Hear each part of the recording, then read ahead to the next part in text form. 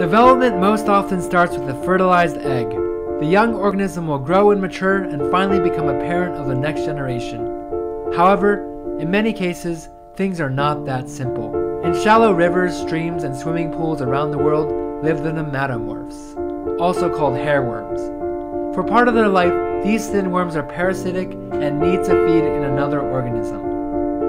However, hairworms face a small problem. They need to feed in land insects, such as crickets. To solve this problem, as larvae, they wait for another insect that grows in the water, such as a midge, to eat it up. Inside the midge larva, these worms will form a cyst under the midge's skin. Packed away, the hairworm will not bother its first host at all, simply waiting for the midge to complete its growth and go inland. The midge will eventually die naturally. Once the midge dies, carnivorous land insects will not miss the opportunity to eat it, along with its sneaky hitchhiker. This continues the hairworm's journey. After being dinner twice itself, finally, the hairworm gets its chance to eat. Upon entering the cricket's digestive system, it will feed and grow more than 10 times longer and 4 times thicker.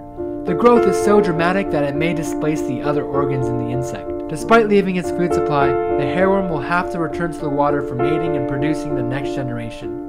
To get back to the water, hairworms insidiously manipulate their cricket hosts. This happens in 2 major steps. First, the hairworm will send signals to the cricket's brain to make it act erratically, making it move around in a random fashion. Crickets in this stage will frequently be found in atypical locations and will often end up near water.